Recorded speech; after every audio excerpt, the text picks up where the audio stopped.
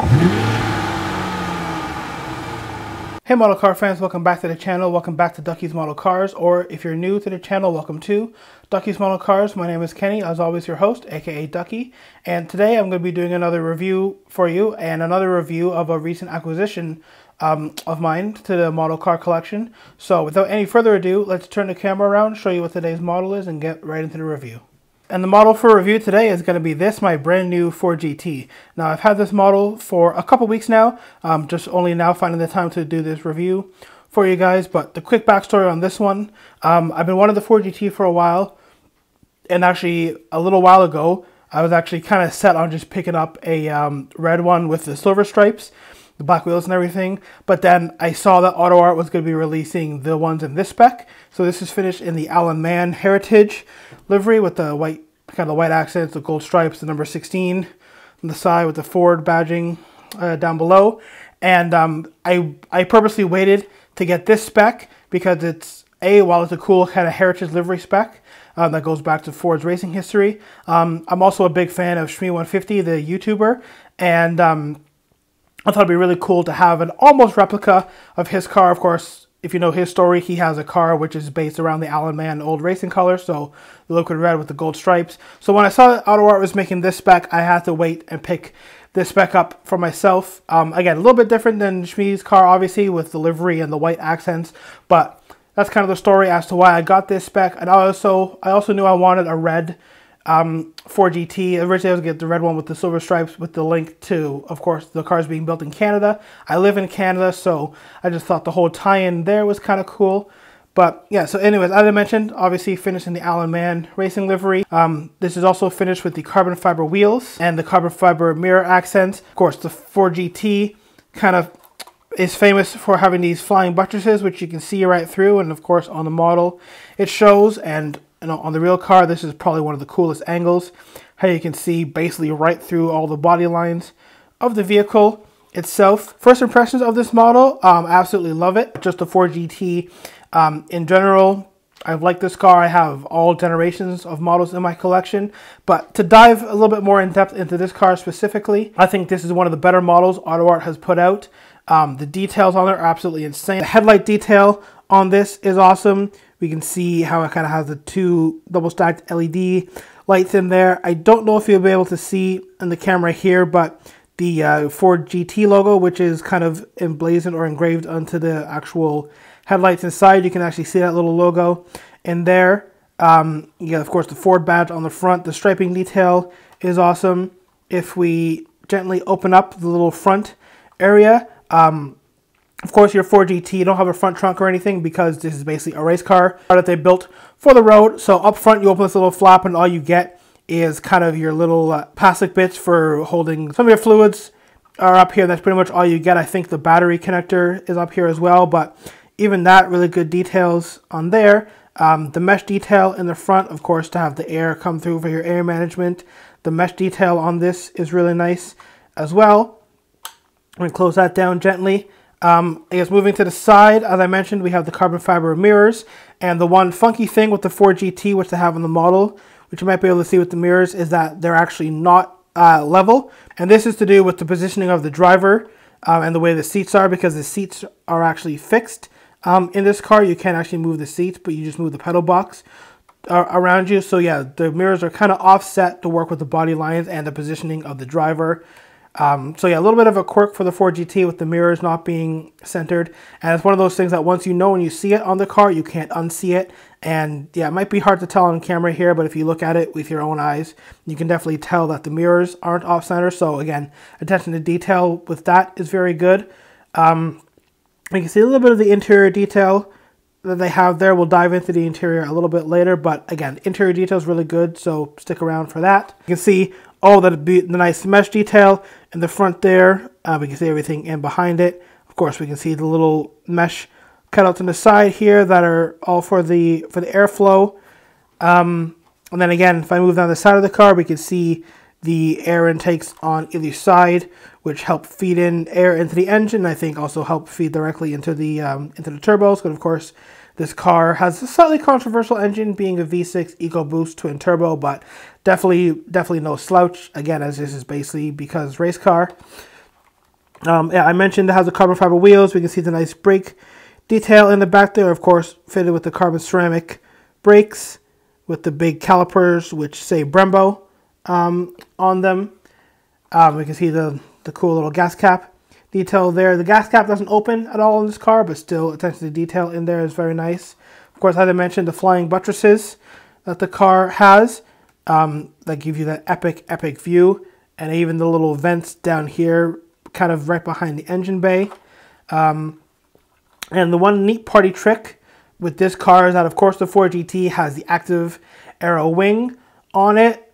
It's currently down, and if you're wondering how you pop the wing up, if I gently flip the model over, we'll see this little switch on the bottom here. So basically right under in the rear diffuser, right in the middle. So if we go ahead and just give that a little pull, you'll see the wing pops up. Now, it doesn't actually pivot forward to replicate the air brake, but still a cool detail that you can actually kind of put the wing up. So give it a quick little press down, and once again, we just pull the button, one quick little pull, and we have our wing that pops up. And while we're at the back of the car, again, we can see the cool little wing details. Again, it doesn't move, but of course you can see the detail right there, which would be the hydraulics, which would actually pivot the air brake forward. So I guess I'll knock a small point off AUTOart for not actually having the active aero wing, but I imagine given that it's kind of such a small plastic bit, they probably don't want people moving it and it breaking off. So if that's why, I completely understand the decision. We can move back. We can see the awesome details on the exhaust. Again, if you've ever seen the real car, you see it kind of has those cutouts on the inside. I'm not sure if it's for heat escape or what, but again, the attention to detail on this is awesome. Apologies, guys, the camera didn't want to focus on it too well, but we can see right there in the center we have the GT logo, like of course on all 4 GTs. As I mentioned in my previous AUTOart videos, the license plate on the back of the cars always either has the brand name or the actual model of the car. So in this case, we just get the Ford logo with the Ford Performance badge, as the Ford GT is made by the Performance division. Again, we can see kind of the little rear light details on there, which are awesome. The meshing, and then the super aggressive diffuser that the car has. We can see all the individual slats there. Again, there's a little release button for the wing. If I flip the car over really quickly, being careful I don't break the mirrors. If I flip it over, we can get a better look at the diffuser. We can see all the kind of the carbon fiber work as you would on the real car. Of course, you don't see much under the car as it's all completely flat, and it's all completely flat and everything is closed in. Again, just like on the real car, but I guess still kind of cool to see underneath. And then if I move, well, let's start with the engine quickly. Pop the wing down quickly. We can have a look at the engine bay. Of course, the model fully opening as always. So you can open the engine there. It has a nice little gas strut detail to keep the back open. And while we're in the back, we can see right here the only storage that you get in the Ford GT. I say storage in air quotes because this pocket was basically designed big enough to only fit the helmet that you might take with you to the racetrack. But yeah, the engine detail is awesome. We have the very prominent kind of oil filler cap back there, carbon fiber detail all around the inside of the engine bay, which looks awesome. And just really quickly, just to touch on the doors, of course, the Ford GT has the, I guess what we call the supercar doors, the billionaire doors, whatever you want to call them, the cool dihedral doors. So if I just open up both of those for a second, of course, we get the awesome almost butterfly door look, very supercar-like. They open very similar to the McLaren doors as well. But as I said, let's pop into the interior. So yeah, on the door card, guys, there you might be able to see we have the number 16, which is the same number that we have on there. Again, a throwback to the Alan Mann racing days. Not a whole lot of detail on the door card. Again, in this car, it's very simple anyways. Not really much to see on the real car. But yeah, it's kind of a cool attention to detail that you have the number there. And I believe it's on both sides. Yeah, we can kind of see. Harder to see on the passenger side there as it's kind of woven into the carbon fiber.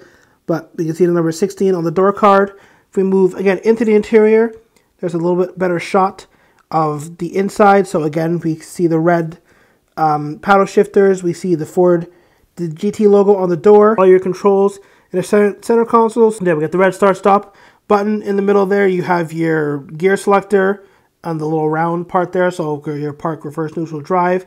Of course, on the steering wheel is how you would change to all your different driving modes. So, you know, normal, sport, track, I think wet mode, and VMAX mode that this car has. We can see on the left, again, another little bit of a controversial part or bit. It would be the controls for the lights, as in your, well, now what's $1 million supercar, you have the exact same light switches as you have in your almost like base level Ford Focus. But I don't actually mind this. Of course, it is a Ford, so they have an extensive parts catalog. So while it might seem a little tacky to have in your supercar the exact same thing you have in like your base Ford Focus or any other Ford model, I say if it ain't broke, why don't fix it? We turn a little bit, we can see the seats, again, which I mentioned, are fixed in place, and we can see kind of a throwback spec there to having the holes in the seat for weight savings. There's no actual holes in the seats now, but they do little kind of perforations in the leather there to kind of mimic that old school style. Of course, the seats are carbon fiber buckets. It does have the Ford GT logo again emblazoned in the headrest. Again, I'm sorry, guys, it's kind of hard to see in there. And then if we just look at the dashboard again quickly, we can see the central screen there, which is just randomly displaying the GT logo. We can see the dash right in front of the driver, which just probably shows park, but obviously that's where you'd have all your drive modes and whatever information up there, your central screen to control the nav system, media, and everything like that. And yeah, a very simple interior on this car, but again, I think AUTOart absolutely nailed the details of it on this model. And real quick, guys, before I end off, one more design detail that I just, again, remembered while I opened the doors is that the part of the doors are actually hollow here, so when they're closed, you have that air management that directly comes, I guess, with the swelling air from the wheel well that comes out under the car. Well, if you go and open the door, you can again see that there's a hole there that you can see right through. So again, if you guys have ever seen a Ford GT in real life, and you look at the model, all the attention to details are there, all the little details are there. You know, different specs. I know for the interior has some slightly different color options in there, but again, I went for the Alan Mann spec. I absolutely love the car. Let's just quickly open up everything so you can see what it looks like fully open. Let's get the wing up there, and we'll open up the front. So there you go, guys. That's what the car looks like, all fully opened up. So there we go, guys. There's the kind of the quick little review and overview of this car. Again, immediately one of the favorite models in my collection, again, as the fact that I waited for this specific spec to become available. So yeah, hope you guys enjoyed this video. Let's take one more last quick look at the car itself. And yeah, I definitely recommend, if you guys are collecting, I would recommend going to pick up the AUTOart 4GT. Of course, they come in a variety of different specs. I believe that this last batch is the last batch of specs that they're doing. I don't think they're going to be doing any more liveries or anything. But yeah, really cool to have this in the collection. Really happy to have it in the collection. It's also, I guess, a fun fact that now all of these generation of 4GTs have been delivered. So at the current moment, there are no more new 4GTs. I guess we'll wait and see what Ford builds in the future if they make a successor to that car. I don't want to ramble on for too much longer, guys. There's a quick overview of the AUTOart model. If you guys enjoyed it, please give it a big thumbs up. Remember to subscribe to the channel to see more content. If you're not already, please also go follow me on Instagram. I always post pictures and just other stuff on there. If you want to see what new models are coming in, what new models might be for sale, any of that stuff, go and give me a follow on Instagram. Link will be in the description below. But just like that, this video is over. Hope you enjoyed it. I'll see you on the next one. Bye.